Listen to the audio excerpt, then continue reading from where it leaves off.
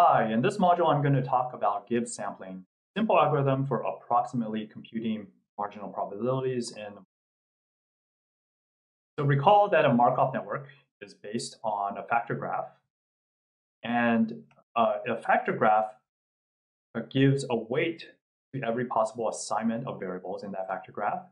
And a Markov network will convert that weight into a probability by first computing the normalization constant, which is the sum over all the assignments of the weight of that assignment, divide by that normalization constant, and we get the probability of assignment little x.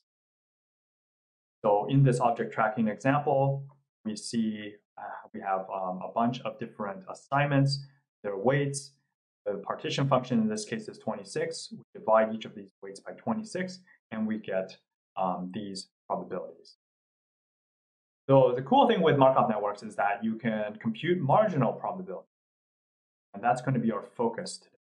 So marginal probability is going to be focusing on one particular variable, xi, and asking what values could it take on. And to get that, we're going to sum over all possible assignments where xi does actually equal p of the joint probability of that assignment. And in this example, if you look and ask for the probability of x2 equals 1, you sum over all the rows where x2 equals 1, that gives you 0.62. And if you ask for x2 equals 2, then you're summing over the last two rows, and that gives you. So now let me present Gibbs sampling, which is a simple algorithm for approximately computing these marginals. You could iterate over all possible assignments and compute, but that would take exponential time. So Gibbs sampling is going to follow the template of local search, where we're going to go through each variable one at a time and update them. But unlike iterated conditional modes, which we saw before, Gibbs sampling is a randomized algorithm which is tailored for the purpose of computing marginal. So let's present the algorithm now. So we're going to initialize the assignment to some completely random assignment. And then we're going to loop through each of the variables until convergence, which I'll talk about a little bit later. We're going to set the assignment xi equals v with this probability, the probability of xi equals v given x minus I equals x minus I. So this x minus I notation just refers to all the variables except for xi. So I'll come back to this in a second, but let me just highlight the kind of the general flow of the algorithm. So suppose you have three variables. Gibbs sampling is going to try to sample x1, holding the other ones fixed.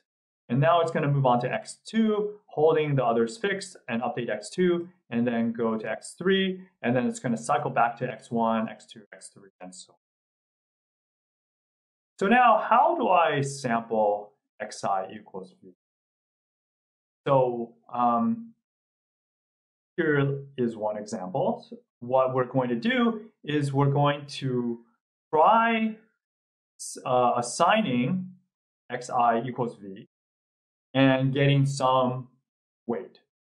So for every possible assignment of x2, I'm going to get some weight. And now remember in ICM, I would just simply take the value that produced the largest weight. But the main difference with Gibbs sampling is that I'm going to take these weights and I'm going to normalize them to produce a probability. Again, normalizing is summing these values, and I get 5, and dividing by 5 to get probability 0.2, 0.4, 4. And now I'm going to sample x2 equals one of these values according to this probability distribution. So you can visualize that sampling process by the interval from 0 to 1, where I have a number of segments representing the different possible values of x2. And the length is exactly the probability. So probability of x2 equals 0, probability of x2 equals 1, and probability of x2 equals 2.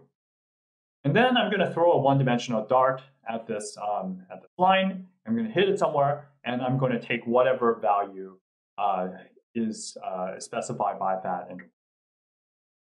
Okay, so now I have a new value for x2 here, and now I proceed to the next variable and so on and so on. So that produces a sequence of samples of the assignments. And the main remaining thing to do is to aggregate them. So I'm going to, every time I go through this loop, I'm going to increment a counter for variable I of the particular value that I saw. Okay, so, and at the very end, I'm going to compute an estimate, p hat, of xi equals little xi, and this is going to be simply the normalized version of the count. So this is going to be the relative frequency of seeing a particular value, little xi, compared to everything else I've seen. Okay. So there's a lot of counting and normalizing. So let's look at this demo to give us a kind of a more fuller sense of what's going on. Okay, so here is the object tracking example. I have 3 variables. And here I can specify the query, which is which variable am I interested in calculating the marginal of. And I'm going to run Gibbs sampling here. And then at the beginning, I sample a variable x1 given everything else. So consider all the possible values of x1. I'm going to look at their potentials or factors, compute a weight, normalize to get a distribution, and I'm going to sample a value according to these probabilities. So in this case, it's just a coin flip. I choose x1 equals 0, and then I update my counter. So I'm recording that I saw x2 equals 1 once. Okay, and then I'm going to move on to the next variable, x2, do the same thing, move to the next variable, x3, kind of do the same thing. And I'm going to just cycle for this for a moment. You can see that the assignment, which is depicted up here, is changing. And down here, I can see that the count of the number of times x2 equals 1 has gone up to 25. And now look, I actually hit a different value. I went to a configuration where x2 equals 2 now. And then I might sample a little bit more, and they'll come back to 1. And you can just watch this for a little while. And you can see over here that these are the estimates of the marginal probability of x2 based on the counts. So these numbers are simply these normalized versions of these counts. So I'm going to speed this up a little bit. So let me do just 1,000 steps at a time. Okay, so now I have if I did 1,000 steps of Gibbs sampling, now I have a lot of counts of x2 equals 1, some counts of x2 equals 2, and now you can see the probabilities are kind of converging to something like 0.6 and 0.3. Let me just hit step a few more times, and you can see that these probabilities are indeed converging to 0.61, which, if you remember from here, is pretty close to the true marginal probability. Okay, so it seems, at first glance, kind of a wild thing, right? So we're running this algorithm. It's just generating samples left and right. It's kind of random. And yet, if I compute, the randomness is very carefully orchestrated so that when I sum things up properly, I actually get the right answer out. So let me now go to the image denoising example. So here the goal is to, given a noisy image, clean it up. And in our simplified version, I have xi, which represents the clean pixel value, which I don't know. A subset of the pixels are observed. So for example, these in green here. And I'm going to clamp those pixel values to the observed value. And then I have a factor that says neighboring pixels are twice as likely to be the same than different. So let's do Gibbs sampling in this image denoising case. So what Gibbs sampling would do is it's going to sweep across the image and sample each variable condition on the red. So suppose I'm landing on this particular pixel value, and I'm trying to figure out what should its value be. So again, I look at the possible values. It could be 0 or 1. And for each value, I'm going to compute a weight. So remember from ICM that I actually don't need to compute the weight of the entire assignment. I just only need to look at the factors which are dependent on this value. Okay, so let's consider v equals 0. So here, if I put 0 here, that means this potential is going to be happy because the x agree, and I'm going to get a 2. And this one is going to disagree. This one's going to disagree, and this one disagree. So the weight is 2 times 1 times 1 times 1, which is. So now if I try to put a 1 in this position, now this potential says 1, while the others say 2. So now that has a weight of 8. So now to get the probability of xi equals v, given everything else, I'm simply going to sum up and normalize. So I have 2 and 8 here. The normalization constant is 10, so I get probabilities 0.2 and 0.8. Now, given this distribution, I'm going to set this value to 1 with probability of 0.8 and 0 with probability of 0.2. And then I'm going to keep on going. So here is a fun little demo of Gibbs sampling for image denoising that runs in your browser.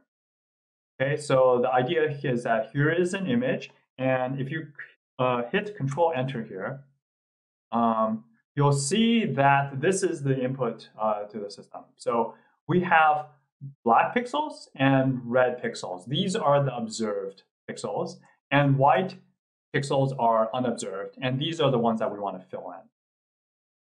So there's a bunch of settings what I'll talk to about in a second, but if you click here, you can see get a feeling for what Gibbs sampling is doing.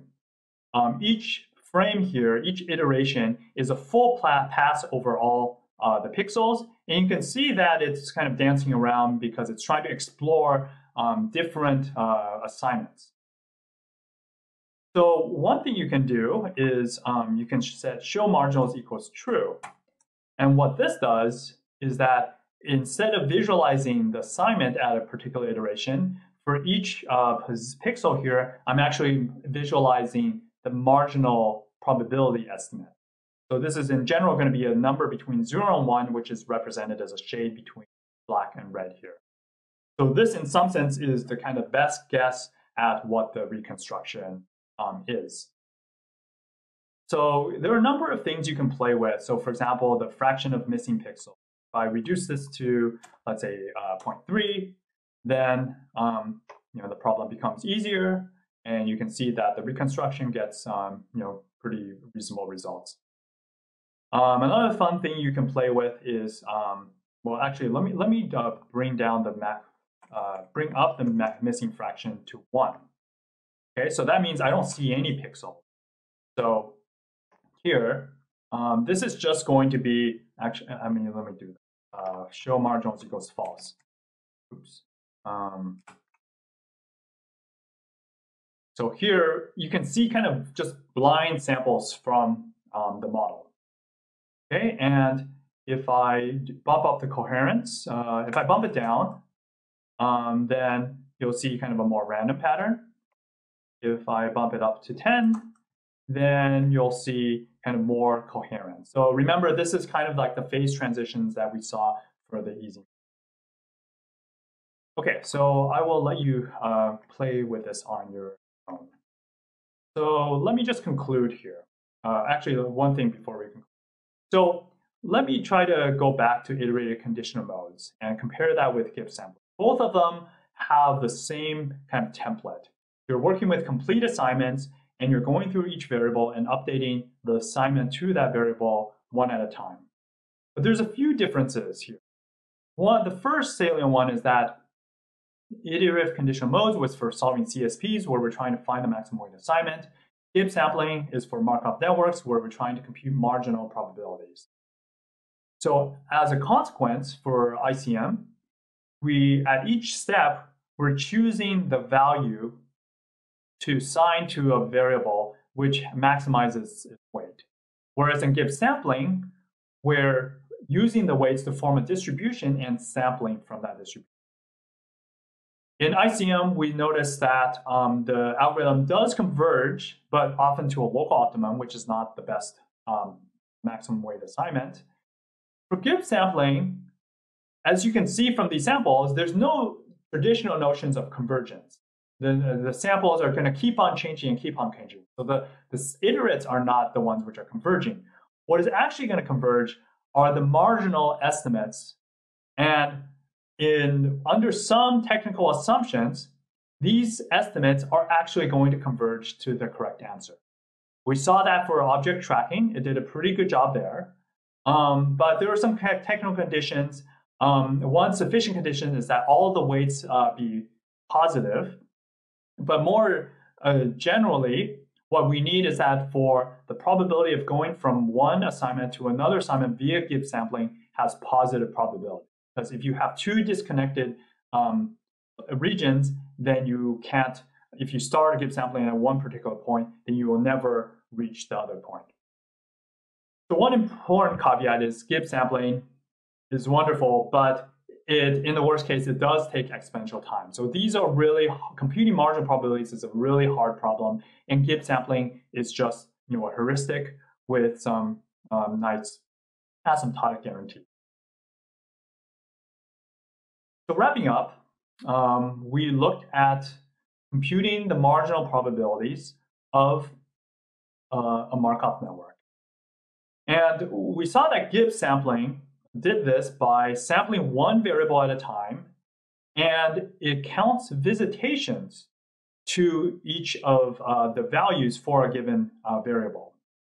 And it's one of these kind of astonishing things that Gibbs sampling is so carefully constructed that it actually kind of works, and you can prove lots of interesting theorems about it.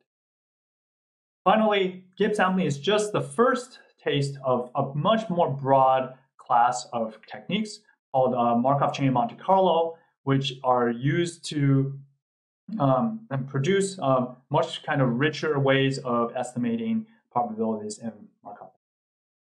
All right, that's the end of this module.